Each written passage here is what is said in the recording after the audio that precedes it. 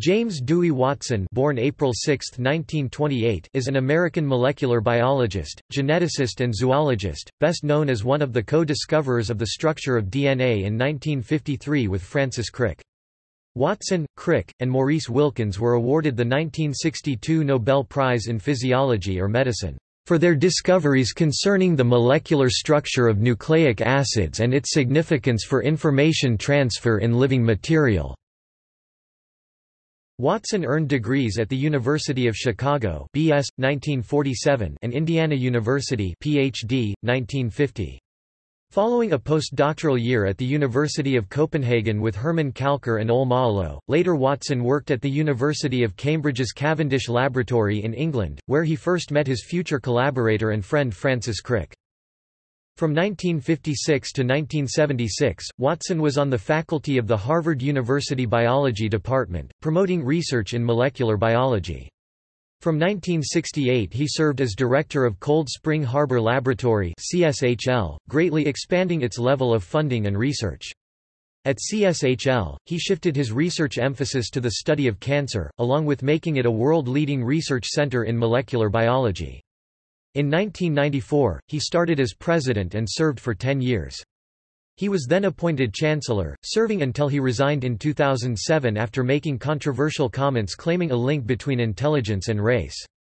Between 1988 and 1992, Watson was associated with the National Institutes of Health, helping to establish the Human Genome Project. Watson has written many science books, including the textbook Molecular Biology of the Gene (1965) and his best-selling book The Double Helix (1968).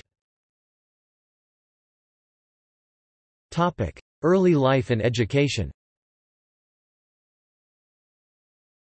James D. Watson was born in Chicago, Illinois, on April 6, 1928, as the only son of Jean Mitchell and James D. Watson, a businessman descended mostly from colonial English immigrants to America. His mother's father, Lachlan Mitchell, a tailor, was from Glasgow, Scotland, and her mother, Lizzie Gleason, was the child of Irish parents from County Tipperary. Raised Catholic, he later described himself as an escapee from the Catholic religion. Watson said, "The luckiest thing that ever happened to me was that my father didn't believe in God." Watson grew up on the south side of Chicago and attended public schools, including Horace Mann Grammar School and South Shore High School. He was fascinated with bird watching, a hobby shared with his father, so he considered majoring in ornithology. Watson appeared on Quiz Kids, a popular radio show that challenged bright youngsters to answer questions. Thanks to the liberal policy of university president Robert Hutchins, he enrolled at the University of Chicago, where he was awarded a tuition scholarship. At the age of 15, after reading Erwin Schrödinger's book What is Life? In 1946, Watson changed his professional ambitions from the study of ornithology to genetics. Watson earned his B.S. degree in zoology from the University of Chicago in 1947. In his autobiography, Avoid Boring People, Watson described the University of Chicago as an idyllic academic institution where he was instilled with the capacity for critical thought and an ethical compulsion not to suffer fools who impeded his search for truth, in contrast to his description of later experiences. In 1947, Watson left the University of Chicago to become a graduate student at Indiana University, attracted by the presence at Bloomington of the 1946 Nobel Prize winner Hermann Joseph Muller, who in crucial papers published in 1922, 1929, and in the 1930s had laid out all the basic properties of the heredity molecule that Schrödinger presented in his 1944 book. He received his Ph.D. degree from Indiana University in 1950. Salvador Luria was his doctoral advisor. Topic: Career and research. Topic: Luria, Delbruck, and the Phage Group. Originally, Watson was drawn into molecular biology by the work of Salvador Luria. Luria eventually shared the 1969 Nobel Prize in Physiology or Medicine for his work on the Luria-Delbruck experiment, which concerned the nature of genetic mutations. He was part of a distributed group of researchers who were making use of the viruses that infect bacteria, called bacteriophages. He and Max Delbruck were among the leaders of this new phage group, An important movement of geneticists from experimental systems such as Drosophila towards microbial genetics. Early in 1948, Watson began his PhD research in Luria's laboratory at Indiana University. That spring, he met Delbruck first in Luria's apartment and again that summer during Watson's first trip to the Cold Spring Harbor Laboratory (CSHL). The phage group was the intellectual medium where Watson became a working scientist. Importantly, the members of the phage group sensed that they were on the path to discovering the physical nature of the gene. In 1949, Watson took a course with Felix Horowitz that included the conventional view of that time, that genes were proteins and able to replicate themselves. The other major molecular component of chromosomes, DNA, was widely considered to be a stupid tetranucleotide, serving only a structural role to support the proteins. However, even at this early time, Watson, under the influence of the phage group, was aware of the Avery-McLeod-McCarty experiment, which suggested that DNA was the genetic molecule. Watson's research project involved using X-rays to inactivate bacterial viruses. Watson then went to Copenhagen University in September 1950 for a year of postdoctoral research, first heading to the laboratory of biochemist Hermann Kalckar. Kalckar was interested in the enzymatic synthesis of nucleic acids, and he wanted to use phages as an experimental system. Watson, however, wanted to explore the structure of DNA, and his interests did not coincide with Kalckar's. After working part of the year with Kalckar, Watson spent the remainder of his time in Copenhagen conducting experiments with microbial physiologist Ole Maalo, then a member of the phage group. The experiments, which Watson had learned of during the previous summer's Cold Spring Harbor Phage Conference, included the use of radioactive phosphate as a tracer to determine which molecular components of phage particles actually infect the target bacteria during viral infection. The intention was to determine whether protein or DNA was the genetic material, but upon consultation with Max Delbruck, they determined that their results were inconclusive and could not specifically identify the newly labeled molecules as DNA. Watson never developed a constructive interaction with Kalckar, but he did accompany Kalckar to a meeting in Italy, where Watson saw Maurice Wilkins talk about his X-ray diffraction data for DNA. Watson was now certain that DNA had a definite molecular structure that could be elucidated. In 1951, the chemist Linus Pauling in California published his model of the amino acid alpha helix, a result that grew out of Pauling's efforts in X-ray crystallography and molecular model building. After obtaining some results from his phage and other experimental research conducted at Indiana University, Statens Serum Institute Denmark, CSHL, and the California Institute of Technology, Watson now had the desire to learn to perform X-ray diffraction experiments so he could work to determine the structure of DNA. That summer, Luria met John Kendrew, and he arranged for a new postdoctoral research project for Watson in England. In 1951, Watson visited the Stazione Zoologica Anton Dorn in Naples. Identifying the double helix. In mid-March 1953, Watson and Crick deduced the double helix structure of DNA. Crucial to their discovery were the experimental data collected at King's College—mainly by Rosalind Franklin, under the supervision of Maurice Wilkins.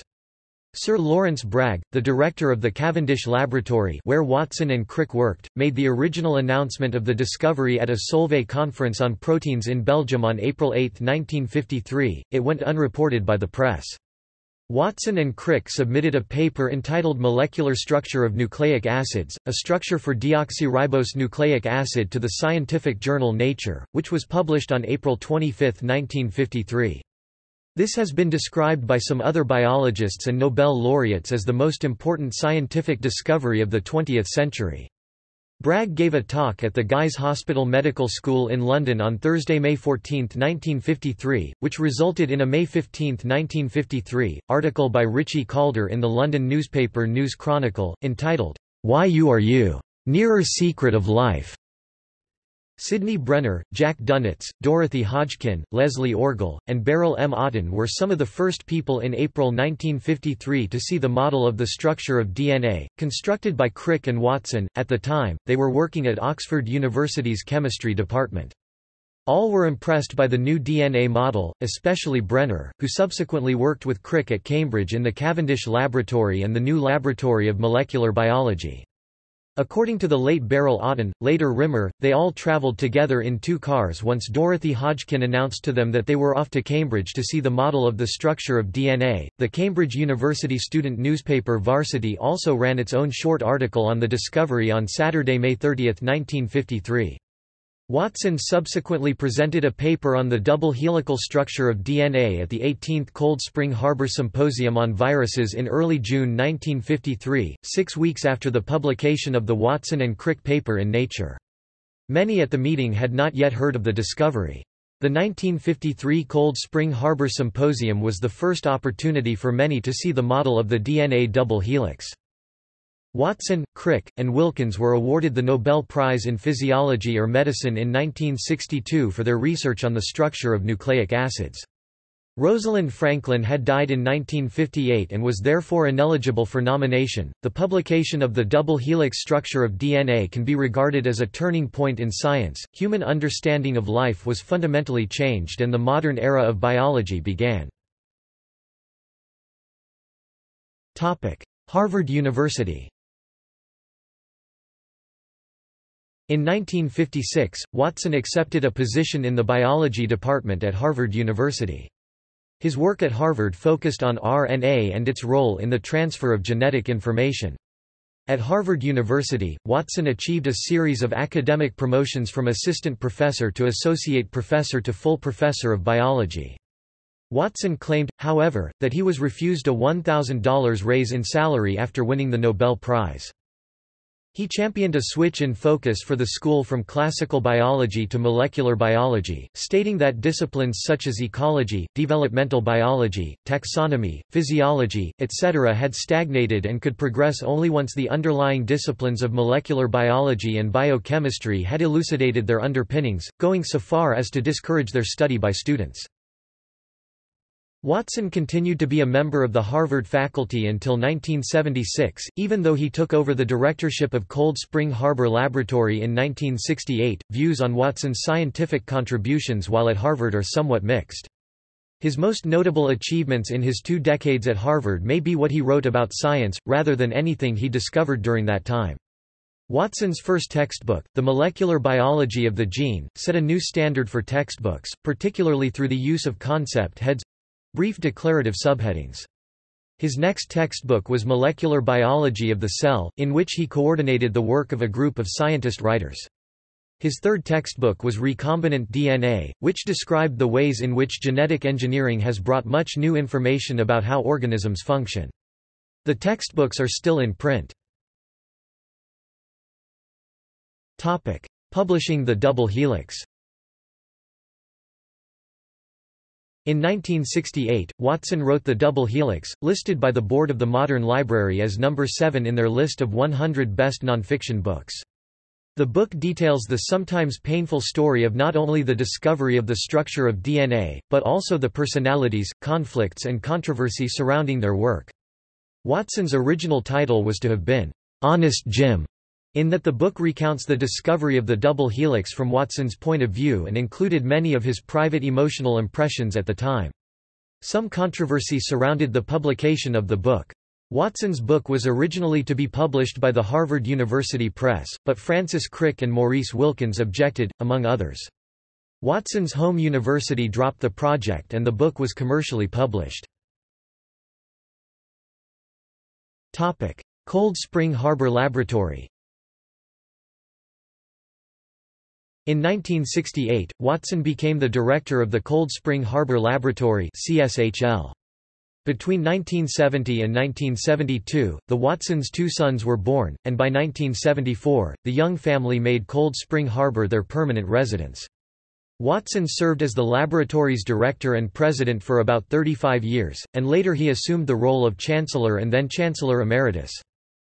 In his roles as director, president, and chancellor, Watson led CSHL to articulate its present-day mission, "Dedication to exploring molecular biology and genetics in order to advance the understanding and ability to diagnose and treat cancers, neurological diseases, and other causes of human suffering." CSHL substantially expanded both its research and its science educational programs under Watson's direction. He is credited with transforming a small facility into one of the world's great education and research institutions. Initiating a program to study the cause of human cancer, scientists under his direction have made major contributions to understanding the genetic basis of cancer." In a retrospective summary of Watson's accomplishments there, Bruce Stillman, the laboratory's president, said, "Jim Watson created a research environment that is unparalleled in the world of science." In October 2007, Watson was suspended following criticism of his views on genetic factors relating to intelligence, and a week later, on the 25th, he retired at the age of 79 from CSHL from what the lab called, "nearly 40 years of distinguished service." In a statement, Watson attributed his retirement to his age, and circumstances that he could never have anticipated or desired. Human Genome Project. In 1990, Watson was appointed as the head of the Human Genome Project at the National Institutes of Health, a position he held until April 10, 1992. Watson left the Genome Project after conflicts with the new NIH director, Bernadine Healy. Watson was opposed to Healy's attempts to acquire patents on gene sequences, and any ownership of the laws of nature. 2 years before stepping down from the Genome Project, he had stated his own opinion on this long and ongoing controversy, which he saw as an illogical barrier to research. He said, "The nations of the world must see that the human genome belongs to the world's people, as opposed to its nations." He left within weeks of the 1992 announcement that the NIH would be applying for patents on brain-specific cDNAs. The issue of the patentability of genes has since been resolved in the U.S. by the U.S. Supreme Court. See Association for Molecular Pathology v. U.S. Patent and Trademark Office. In 1994, Watson became president of CSHL. Francis Collins took over the role as director of the Human Genome Project.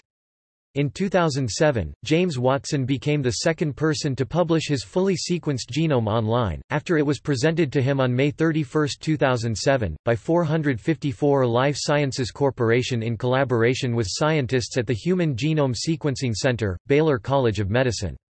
Watson was quoted as saying, "I am putting my genome sequence online to encourage the development of an era of personalized medicine, in which information contained in our genomes can be used to identify and prevent disease and to create individualized medical therapies." Role of oxidants in disease. In 2014, Watson published a paper in The Lancet suggesting that biological oxidants may have a different role than is thought in diseases including diabetes, dementia, heart disease and cancer.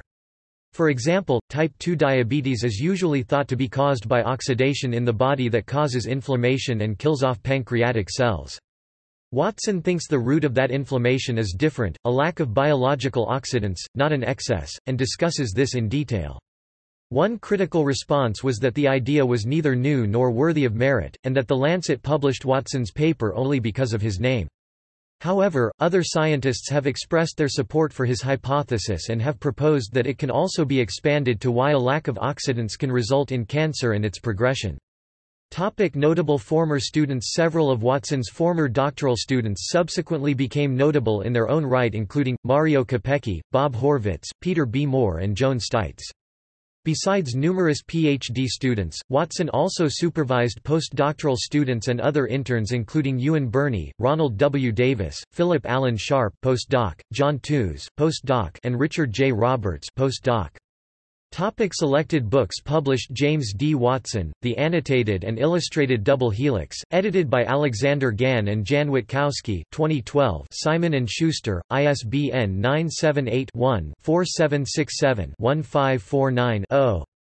Watson, J. D. 1968. The Double Helix, A Personal Account of the Discovery of the Structure of DNA. New York, Athenaeum. Watson, J. D. 1968. Gunther S. Stent, ed. The Double Helix, A Personal Account of the Discovery of the Structure of DNA. W. W. Norton and Company. ISBN 0-393-95075-1, Norton Critical Editions, 1981. Watson, J. D., Baker, T. A., Bell, S. P., Gann, A., Levine, M., Losick, R. 2003. Molecular Biology of the Gene 5th ed. New York, Benjamin Cummings. ISBN 0-8053-4635-X. Watson, J. D. 2002. Genes, Girls, and Gamo, After the Double Helix. New York, Random House. ISBN 0-375-41283-2. OCLC 47716375. Watson, J. D., Barry, A. 2003. DNA, The Secret of Life. New York, Random House. ISBN 0-375-41546-7. Watson, J. D. 2007. Avoid Boring People and Other Lessons from a Life in Science. New York, Random House. p. 366. ISBN 978-0-375-41284-4. Other affiliations. Watson is a former member of the Board of Directors of United Biomedical, Inc., founded by Chong Yi Wang. He held the position for 6 years and retired from the board in 1999. In January 2007, Watson accepted the invitation of Leonor Beleza, president of the Champalimaud Foundation, to become the head of the foundation's Scientific Council, an advisory organ. Watson has also been an institute advisor for the Allen Institute for Brain Science. Topic: Political activism. During his tenure as a professor at Harvard, Watson participated in several political protests. Vietnam War. While a professor at Harvard University, Watson, along with 12 faculty members of the Department of Biochemistry and Molecular Biology, including one other Nobel Prize winner, spearheaded a resolution for the immediate withdrawal of U.S. forces from Vietnam.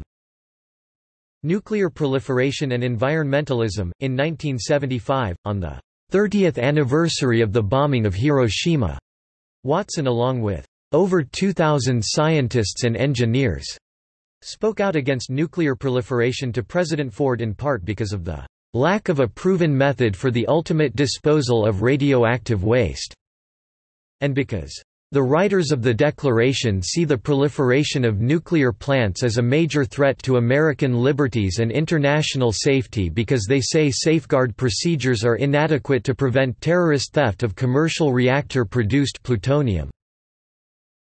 In 2007, Watson said, "I turned against the left wing because they don't like genetics, because genetics implies that sometimes in life we fail because we have bad genes. They want all failure in life to be due to the evil system."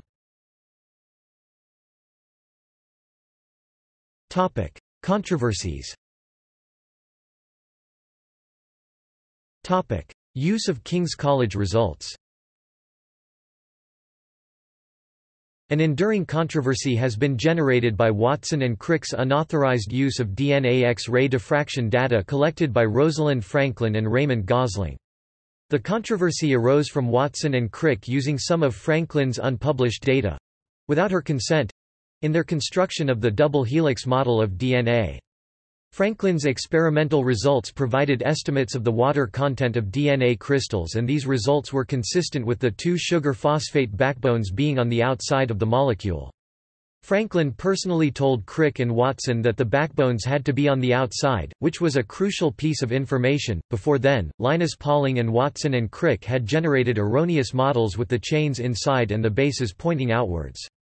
Her identification of the space group for DNA crystals revealed to Crick that the two DNA strands were antiparallel. The X-ray diffraction images collected by Gosling and Franklin provided the best evidence for the helical nature of DNA. Franklin's experimental work thus proved crucial in Watson and Crick's discovery. Watson and Crick had three sources for Franklin's unpublished data. Her 1951 seminar, attended by Watson. Discussions with Wilkins, who worked in the same laboratory with Franklin. A research progress report that was intended to promote coordination of medical research council-supported laboratories.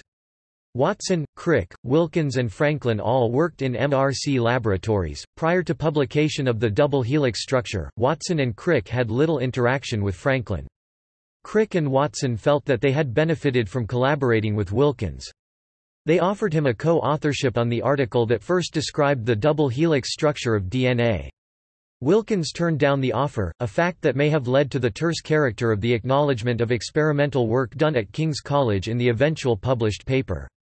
Rather than make any of the DNA researchers at King's College co-authors on the Watson and Crick double helix article, the solution that was arrived at was to publish 2 additional papers from King's College along with the helix paper. According to one critic, Watson's portrayal of Franklin in the double helix, written after Franklin's death when libel laws did not apply anymore, was negative and gave the appearance that she was Wilkins' assistant and was unable to interpret her own DNA data. The latter accusation was indefensible since Franklin herself told Crick and Watson that the helix backbones had to be on the outside. In his book The Double Helix, Watson described being intimidated by Franklin and that they were unable to establish constructive scientific interactions during the time period when Franklin was doing DNA research.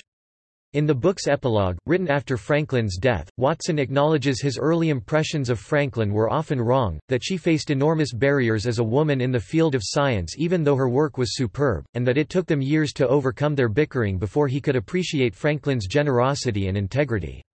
A review of the handwritten correspondence from Franklin to Watson, located in the archives at CSHL, reveals that the 2 scientists later had exchanges of constructive scientific correspondence. In fact, Franklin consulted with Watson on her tobacco mosaic virus RNA research. Franklin's letters begin on friendly terms with "Dear Jim," and conclude with equally benevolent and respectful sentiments such as "Best wishes, yours, Rosalind."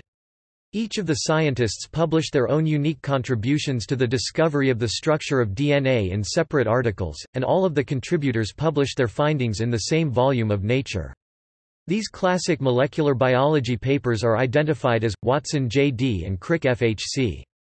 A structure for deoxyribose nucleic acid, Nature 171, 737–738, 1953. Wilkins M.H.F., Stokes A.R. and Wilson, H.R.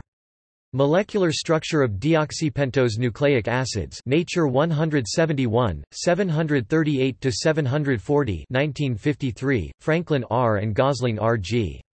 Molecular configuration in sodium thymonucleate, Nature 171, 740–741, 1953. The wording on the DNA sculpture, which was donated by Watson outside Clare College's Memorial Court, Cambridge, England, is on the base. These strands unravel during cell reproduction. Genes are encoded in the sequence of bases. The double helix model was supported by the work of Rosalind Franklin and Maurice Wilkins. On the helices, the structure of DNA was discovered in 1953 by Francis Crick and James Watson while Watson lived here at Clare. The molecule of DNA has 2 helical strands that are linked by base pairs adenine, thymine, or guanine, cytosine. Topic: controversial comments. Watson has often expressed provocative concepts and disparaging opinions of others within the realm of genetic research. He has been quoted in the Sunday Telegraph, 1997, as stating, "If you could find the gene which determines sexuality and a woman decides she doesn't want a homosexual child, well, let her." The biologist Richard Dawkins wrote a letter to The Independent claiming that Watson's position was misrepresented by the Sunday Telegraph article, and that Watson would equally consider the possibility of having a heterosexual child to be just as valid as any other reason for abortion, to emphasize that Watson is in favor of allowing choice. On the issue of obesity, Watson was quoted in 2000, saying, "Whenever you interview fat people, you feel bad, because you know you're not going to hire them." While speaking at a conference in 2000, Watson had suggested a link between skin color and sex drive, hypothesizing that dark-skinned people have stronger libidos. His lecture argued that extracts of melanin, which gives skin its color, had been found to boost subjects' sex drive. "That's why you have Latin lovers," he said, according to people who attended the lecture. "You've never heard of an English lover. Only an English patient." Watson has repeatedly supported genetic screening and genetic engineering in public lectures and interviews, arguing that stupidity is a disease and the really stupid bottom 10% of people should be cured. He has also suggested that beauty could be genetically engineered, saying in 2003, "People say it would be terrible if we made all girls pretty. I think it would be great." Watson has had quite a few disagreements with Craig Venter regarding his use of EST fragments while Venter worked at NIH. Venter went on to found Celera Genomics and continued his feud with Watson. Watson was even quoted as calling Venter, "Hitler." Avoid boring people, UK book tour and resignation. In his memoir, Avoid Boring People, Lessons from a Life in Science, Watson describes his academic colleagues as dinosaurs, deadbeats, fossils, has-beens, mediocre, and vapid. Steve Shapin in Harvard Magazine noted that Watson had written an unlikely book of manners, telling about the skills needed at different times in a scientist's career. He wrote Watson was known for aggressively pursuing his own goals at the university.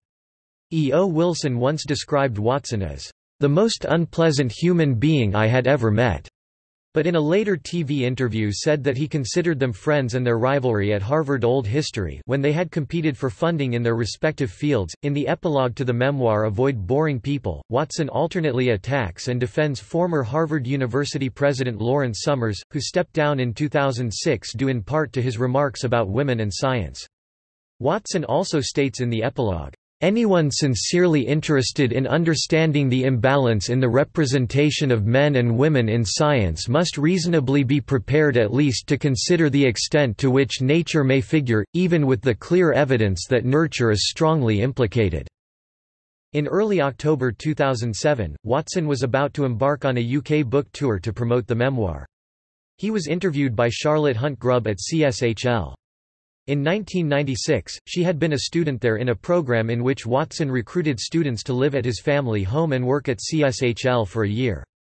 Hunt Grubb had gone on to work for the Sunday Times magazine. She was selected for the interview as she was one of the few women to have been mentored by him.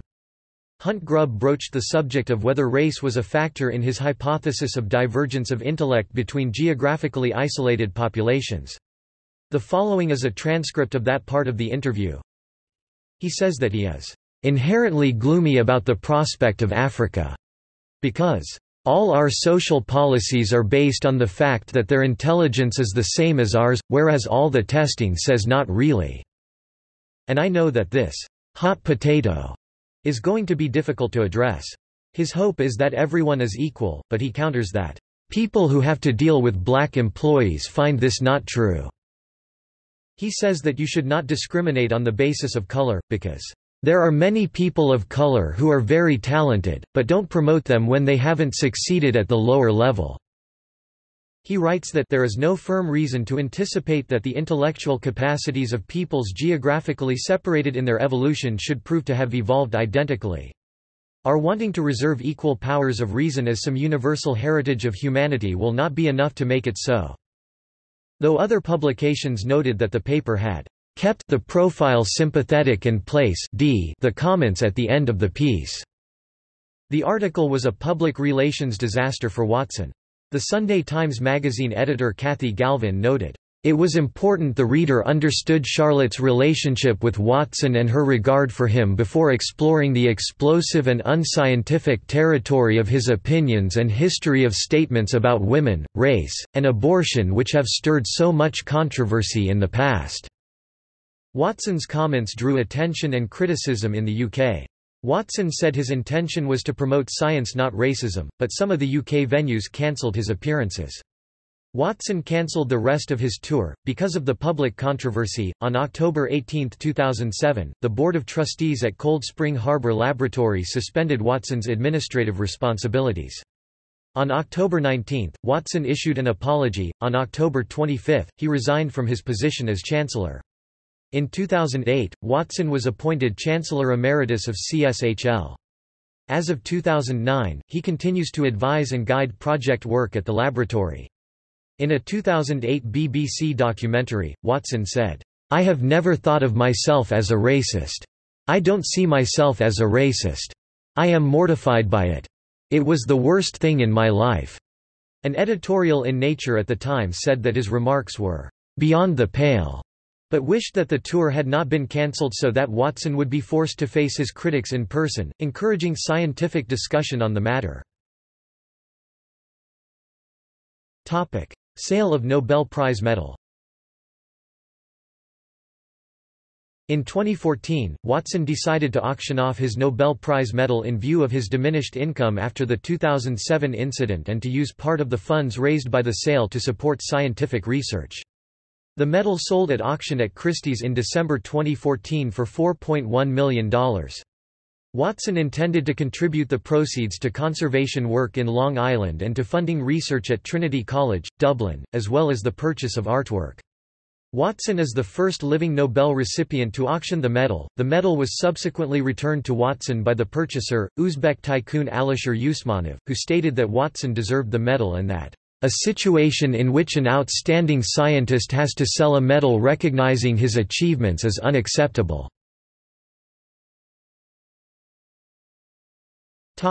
Personal life.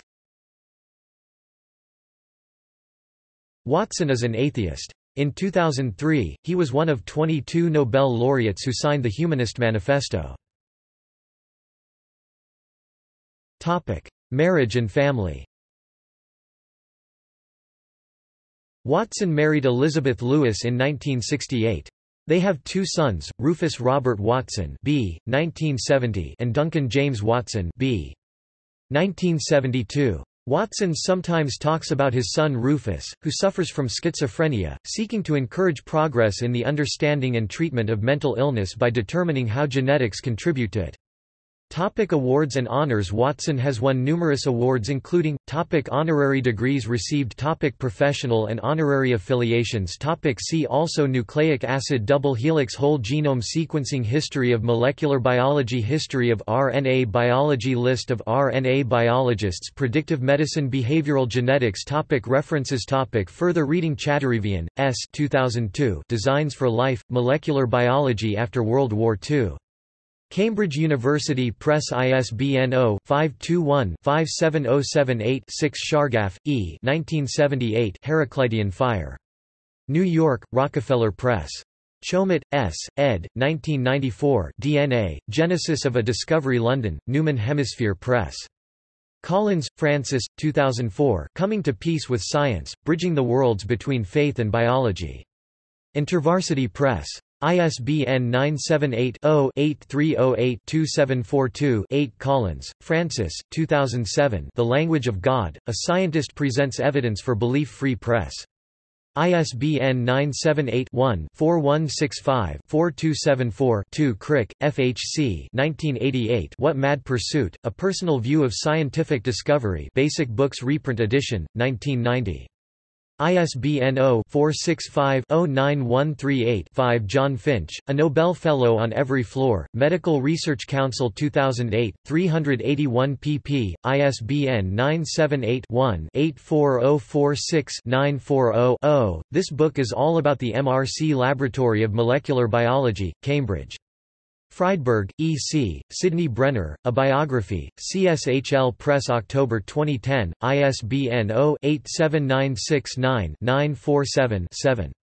Friedberg, E. C. 2005, The Writing Life of James D. Watson. Cold Spring Harbor Laboratory Press. ISBN 0-87969-700-8. Hunter, G. 2004, Light is a Messenger, The Life and Science of William Lawrence Bragg, Oxford University Press.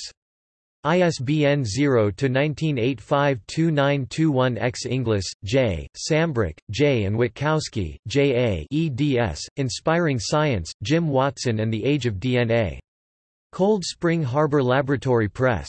2003. ISBN 978-0-87969-698-6.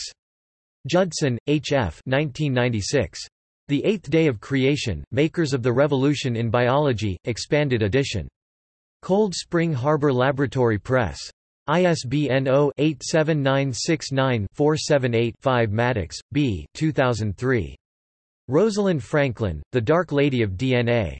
Harper Perennial. ISBN 0-06-098508-9. McElhaney, Victor K. 2003. Watson and DNA, Making a Scientific Revolution, Perseus.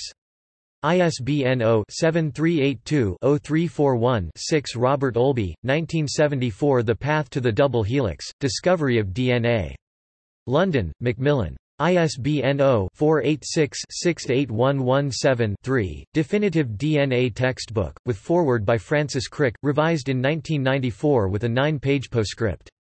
Robert Olby, 2003, quiet debut for the double helix. Nature 421, January 23, 402–405.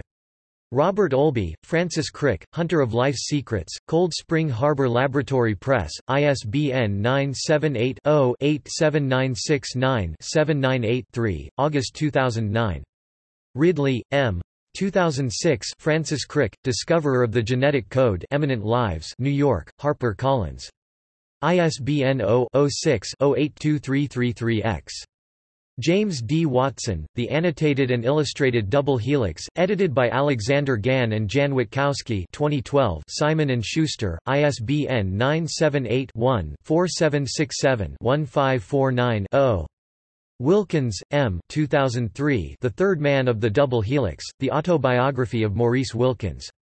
Oxford, Oxford University Press. ISBN 0-19-860665-6. The History of the University of Cambridge, Volume 4 1870–1990, Cambridge University Press, 1992. External links. James D. Watson Collection at the Cold Spring Harbor Laboratory Library. DNA, The Double Helix Game from Nobelprize.org. MSN and Carta Biography archived 31 October 2009. DNA Interactive, this site from the Dolan DNA Learning Center, part of CSHL, commemorates the discovery of the structure of DNA and includes dozens of animations, as well as interviews with James Watson and others. DNA from the Beginning, another DNA Learning Center site on the basics of DNA, genes, and heredity, from Mendel to the Human Genome Project. Appearances on C-SPAN. James Watson on Charlie Rose. James Watson at TED. James Watson on IMDb. Works by or about James Watson in libraries. WorldCat Catalog. James Watson collected news and commentary. The New York Times, A Revolution at 50, February 25, 2003. Articles and interviews. BBC 4 interviews, Watson and Crick speaking on the BBC in 1962, 1972, and 1974. NPR Science Friday, A Conversation with Genetics Pioneer James Watson. Ira Flatow interviews Watson on the history of DNA and his recent book A Passion for DNA, Genes, Genomes, and Society. 2 June 2002. NPR Science Friday DNA, The Secret of Life. Ira Flatow interviews Watson on his new book.